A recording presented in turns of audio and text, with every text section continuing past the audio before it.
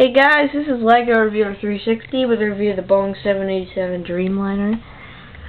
It's ages 10 to 15, and it's at number 10177, and it's 69 centimeters long and 66 centimeters wide. So, there it is. It's absolutely huge. I love it.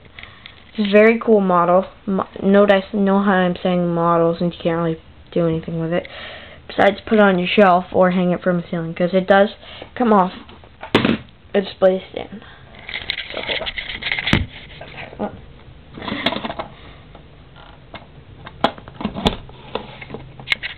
There's the specs. It's blurry for you guys. So it's seating 250 to 290 passengers. Range 8,600 to 8,800 miles. Something in kilometers, you guys probably don't care about that. Twin aisle, it's configuration twin aisle. Wingspan 197 feet. Length 206 feet. Height 56 feet. Cruise speed Mach 0.85. Maximum takeoff weight 540,000 pounds. And that's in kilograms for people who live in Canada like me. But I rode the other one. And there's a couple stickers on this one. Notice on each side it says Dreamliner, and Dreamliner on the other side, if I pointed at that right. There's a 787 sticker on this side, and another one on that side. Boing sticker on this side, and then one on the other side, obviously. So, this is very cool. Engines are actually huge.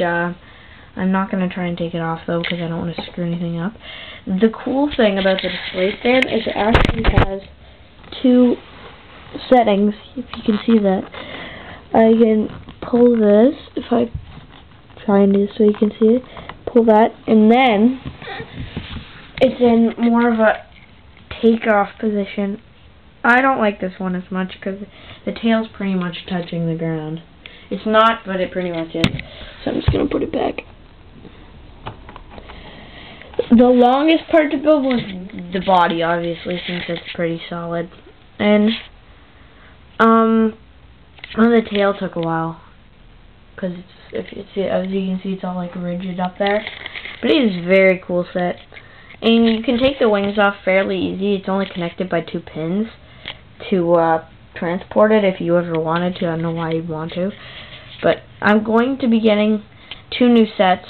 In the summer, I'm getting the Death Star, the big one with all the minifigures, and the Eiffel Tower. Since it just went on sale, I already ordered it and it's on its way. So I'm excited for that.